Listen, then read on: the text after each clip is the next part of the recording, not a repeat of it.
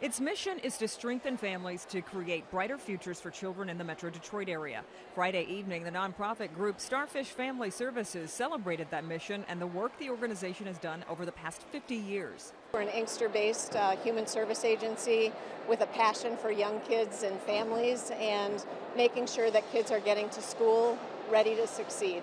Hundreds showed up for the event at Eastern Market, where Starfish also recognized Miriam Noland and the Community Foundation for Southeast Michigan. We're really here because we have a passion for young kids, young families, and want to wrap everything we can around those families so that they thrive and their kids develop in a really holistic, healthy way.